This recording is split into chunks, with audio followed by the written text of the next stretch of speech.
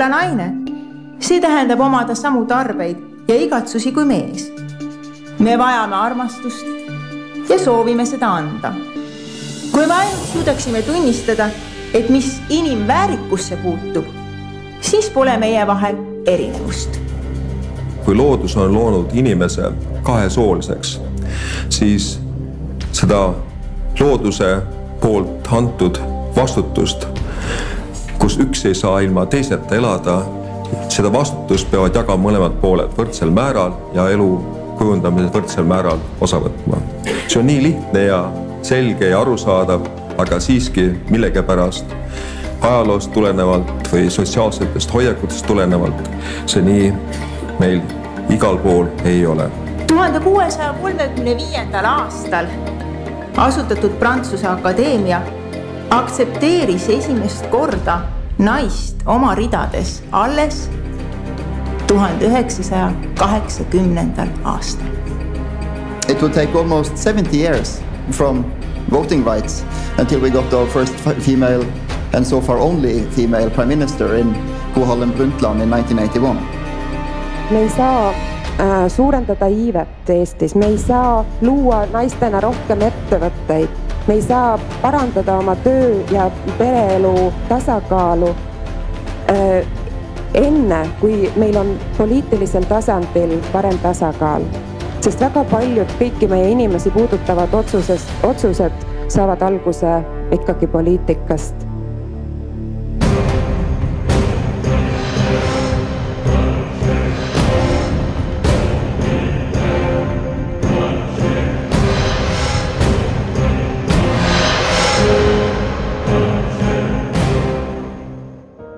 Nii kaua kui juhid on meeste nägu, nii kaua on ka innovatsioon meeste nägu.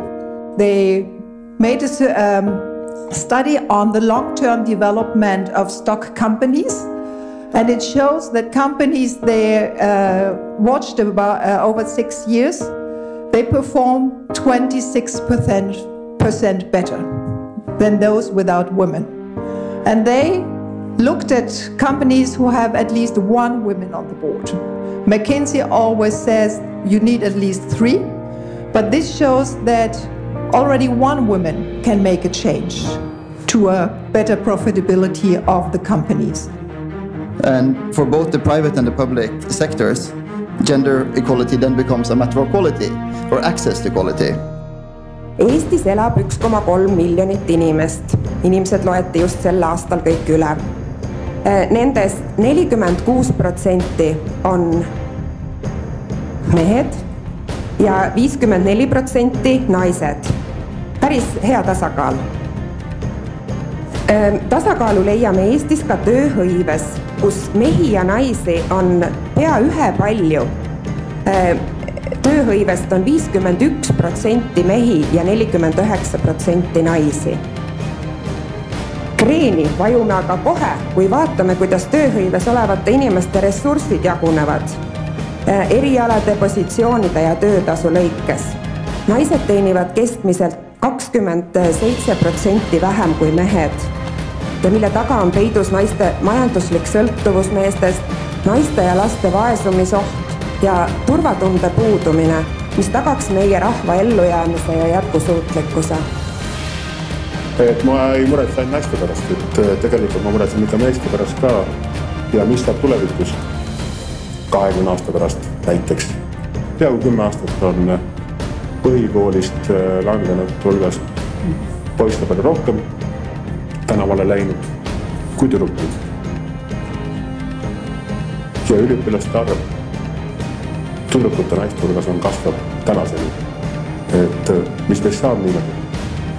Kui paljust pole põhiharidustki, rääkimata ülikooli haridusest. Sama on täiskasvanu õppega ja elukestva õppega ja me elame vähem, mehed. Eilsel sünnipäevatseremoonial tõi üks lugupeetud härrasmees välja pealtnäha ilusa mõttemõlgutuse sellest, et naised on paremad kui mehed. Positiivse näitena tõi ta välja ka selle, et juba rohkem kui 2/3 kõrgkooli lõpetajatest on naised. Ma ei tea, kuidas teil, aga igatahes minul hakkasid selle peale häirekellad peas tööle ja ma ei saa töö läbi rahulikult magada. Sest ma mõtlesin, kui ohtlik see tegelikult kõik on. Minu arvates viib tasakaalust välja kõige rohkem naiste ja meeste vastandamine teineteisele. Keegi ei saa end tunda hästi olukorras, kus üks on teisest parem, kus eelistatakse naisi või mehi. Selle asemel, et vastandada ja sildistada, peaksime tegelikult oma jõupingutused suunama sellele, et teha paremini koostööd, täiendada teineteist ja nautida tasakaalust tekkivat turvatunnet.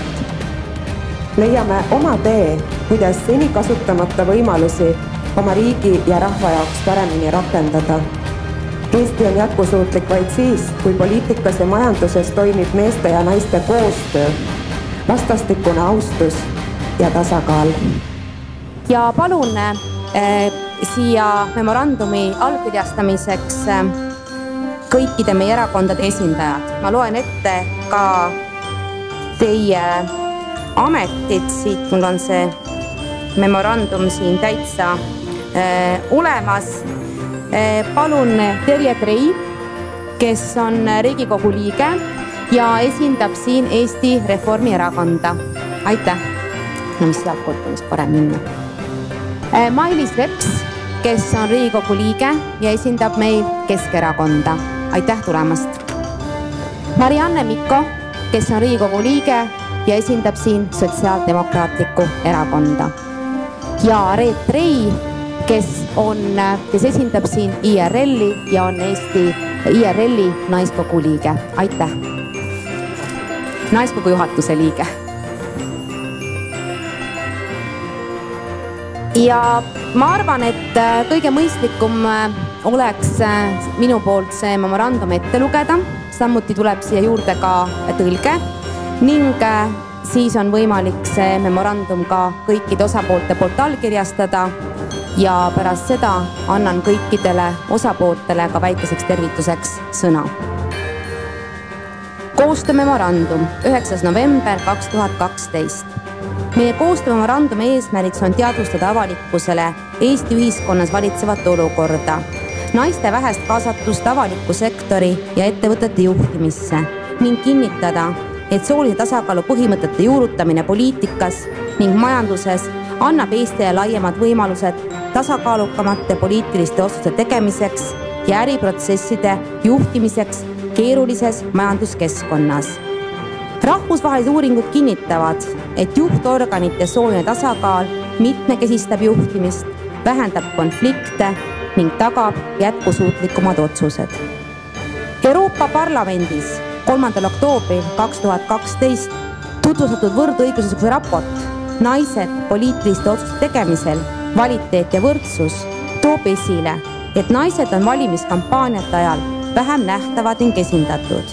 Olukorra parandamiseks tehakse ettepanek võtta kõikides Euroopa Liidu riikides valimisnimekirjades kasutusele soolise võrdsuse põhimõtte.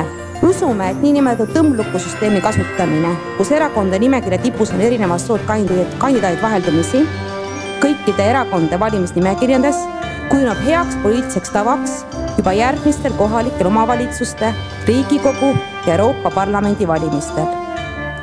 Koostöömemorandumi allkirjastamise kaudu soovime näidata, et naiste laiem kaasamine poliitiliste ja majanduslike otsuste langetamisse on vajalik ja sellest võidab meie riik ja iga organisatsioon.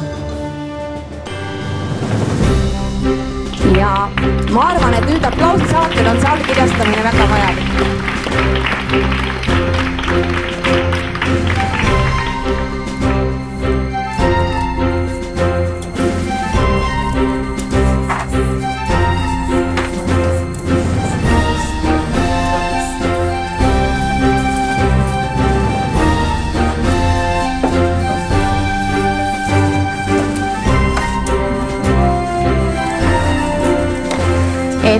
Siis võib-olla väliskülalistel nagu kommentaariks, et tegemist on sellise ajaloolise hetkega, nimelt siin on kõik meie parlamendierakonnad. Tegemist on selles mõttes väga konsensusliku olemusega.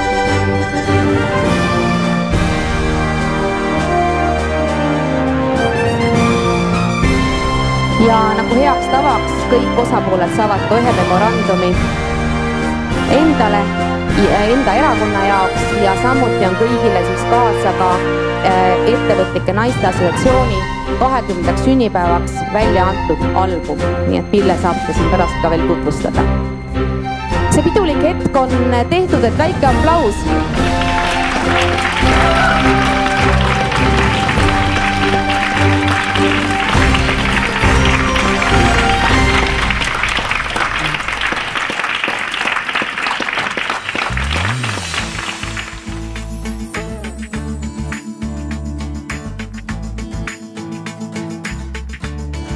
Do you think that Estonia is moving on the right direction? I think Estonia is moving, and I think it's about time. I can hear so many women saying, why don't we only have 19% women in parliament? This is a modern nation. Should use all the capacity of women. So I think we should stop this argument about women being beautiful or women being superior, and we should ask what kind of barriers do we have in this society and how can we remove them, men and women together. But it's extremely important to realize that gender equality doesn't come by itself. It didn't come by itself in Sweden or Denmark or Norway. It is hard work, but it's going to be a better society if you have both men and women running the society. And male dominance is not natural. Gender balance is more the natural order of things, I think. Kuidas sina suhtud praegu sellesse olukorda, et meil on parlamendis 80% mehi, ümardatult, ja 20% naisi? See peaks siis näitama, et me oleme vist väga rikas ühiskond, sest et me ei oska kogu meie ühiskonna intellektuaalset potentsiaali ära kasutada. Ehk teisisõnu, me raiskame seda potentsiaali, mis meil ühiskonnas on. See on üks seisukoht mul. Teiseks, mis on mul väga veendunud seisukoht, on see, et kuna ühiskonnas on vaja mõista selleks, et otsuseid langetada kogu ühiskonnas toimuva kohta niimoodi, et on silmas peetud ka sooline perspektiiv, siis on täiesti loomulik see, et naised on kaasatud mitte ainult tehtud otsuste elluviimisesse, vaid on ka otsuste loomise, käivitamise ja arutelu juures. Väikene ühiskond elatub, Eesti-taaline ühiskond elatub ideedest, nende elluviimisest ja sellest intellektuaalsest võimekusest, mis meil on neid ideid välja mõelda ja need ellu viia. Ja selleks on vaja meil avaramat mõtlemist ja mitte öelda, et las need mehed otsustavad või küll nad seal Toompeal teevad paremini kui mina. Kui sul on tarkust, võimekust, ideid olemas, siis seda on võimalik rakendada nii ühiskonnaelu muutmises kui ka ettevõtluses. Mis teie arvate, miks täna selle hea tahteavalduse allakirjutamiseks tulid kohale just kõikidest erakondadest naised? Sellepärast, et meestele tundub, et see võib-olla on naiste asi. Aga ma pean tunnistama küll, et sotsiaaldemokraadid väga elavalt arutasid oma juhatuses selle nädala alguses, mida selle koostöömemorandumiga peale hakata ja et kas me ka saame täita neid mõtteid, mida koostöömemorandum ja nimelt siis seda tõmbluku printsiipi, et kas see on ka reaalselt võimalik. Et kui naine kord võtab ette, et ta valimistel osaleb, kui ta on saanud sellest krambist, sellest enesekriitilisest, kas ma ikka saan hakkama, kui ta on sellest üle saanud, siis ta teeb hea tulemuse. Seda näitab statistika, seda näitavad uuringud. Nii et me rohkem arutasime juhatuses, mis ei olnud nüüd naisorganisatsiooni juhatus, vaid ma ikkagi ütlen, et ühe tugeva opositsioonijõu päris juhatus elavalt, kas see on täidetav ja mil määral täidetav. Aga me kõik aktsepteerime, et see on ülimalt oluline ja ajalooline ühiskonnas praegu see tehtud akt ja teiselt poolt vähemasti meie partei püüab endast kõik oleneva teha, et see ka muutub reaalsuseks. Seda on keeruline meeste poolt vaadates teha, sest õigupoolest Eesti mehed teavad Eesti naiste võimest olla otsustaja märgaldavalt vähe, sest nad pidevalt, need pintsakud ju omavahel vahetavad mõtteid. Seelikuid on ju vähevõitu, seetõttu nad pole veel sellega harjunud.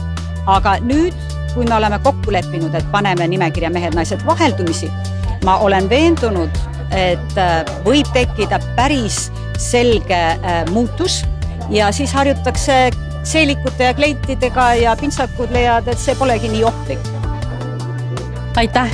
No ma usun, et kõigepealt sellepärast, et naiste puhul on see ju loomulik, et me oleme huvitatud sellest ja me ise seisame. Kuigi Eesti riigis on arvamus, et naised naiste eest ei seisa, aga ma loodan, et me kummutame selle.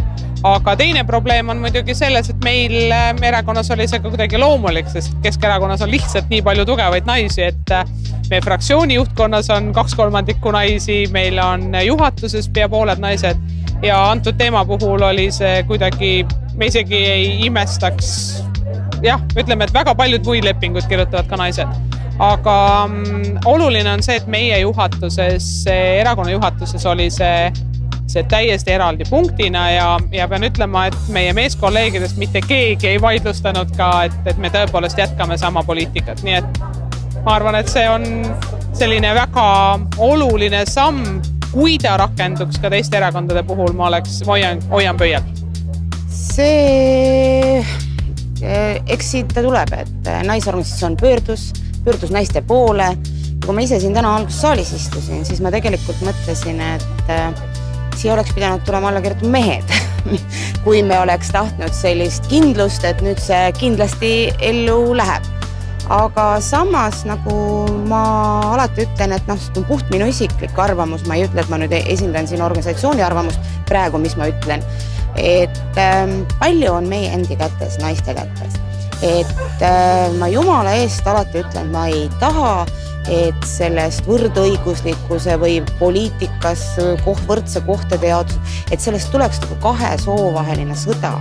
Et mina julgen küll öelda, et näiteks meie erakonnas on ikkagi väga häid kamraade mehi, kes ei tõrju sind ja samas salata, seal on ka ikkagi väga pulle, nagu hommikul ütles ka Rait Maruste, et eks nendega tuleb natuke võidelda, aga ega nad ei ole pahad selle pärast. Nad on lihtsalt oma harjumuste küüsis, mis on meil sajanditega sisse läinud. How do you feel today to be here with about 100 women alone, almost alone? As a man, you mean? No, that is a great pleasure. I mean, I am quite new in Estonia and gender equality is important for the work in the embassy. And here I meet very many good activists and practitioners of the work. And being the only man doesn't really bother me. That's it's a little bit strange, of course, but it gives it is nice. And what do you wish for Estonian women for the future? I wish that you have opportunities open to you in the same way as I wish that for women and men elsewhere. I wish that you feel that your priorities that you are working out from through this organization or others have channels to be turned into politics and that you don't have obstacles, unfair obstacles standing in your way for business or politics or elsewhere in society. Please tell us with what emotions you will go back home from this conference. I think that my first emotion is how much we learn from each other. We can, we shouldn't be preoccupied with if the percentage is a little bit less in this country, a little bit more in that country, etc. Because we have all been dealing with the same questions and the same issues.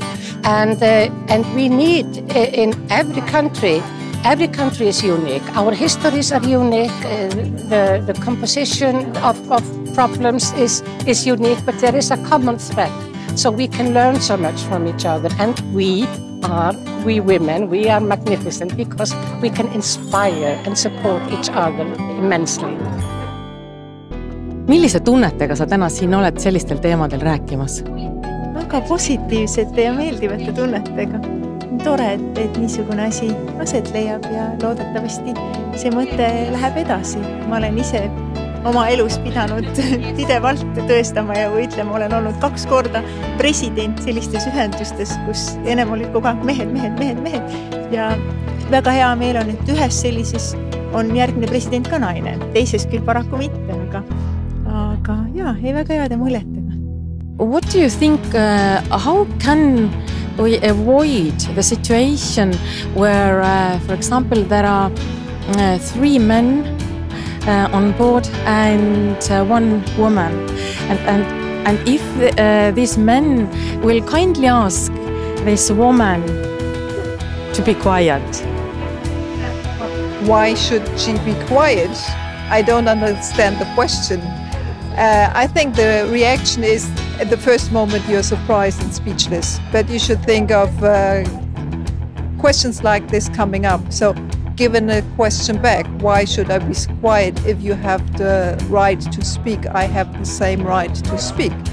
It sometimes needs some courage to do these kinds of things, and women are not used to do it, but we have to learn it and can learn and practice and train and improve for the future. That's something BPW offers you. When you have a position, you have a role in a board, you learn how to do these things. Teie jaoks on tavapärane situatsioon olla ümbritsetud naistest igapäevaselt, aga ma tahaks ikkagi küsida, mis emotsioonidega te täna siia seda esitlust tegema tulite? Ma tulin päris kindlalt, sest kuna ma olen nii pikalt töötanud paljude naistega ja ma teadsin, et ka täna siin ootame paljud naised. Ja mida te Eesti naistele soovite homseks ja tulevikuks? Ma soovin neil olla järjekindlemad, julgemad, nagu on kuulda, näiteks ka palgasoovid on neil kasinamad kui meestel. Et olge vapramad tööjõuturul, ettevõtluses ja ükskõik mida te teete. Please tell us with what emotions you will go home from this conference. Thank you very much for asking, and thank you very much for inviting me to this conference. It has been a very, very interesting day, and I feel the power here in Estonia, and I feel that something is going on, something is happening, and with this nice ending where the political parties had to sign it, the agreement, something has to happen, and my mood is like an optimistic for the future. Yes, thank you. Tuulikki, from where do you take all your energy? Thank you. Let's say so that I had a good mother and father, so it is from childhood.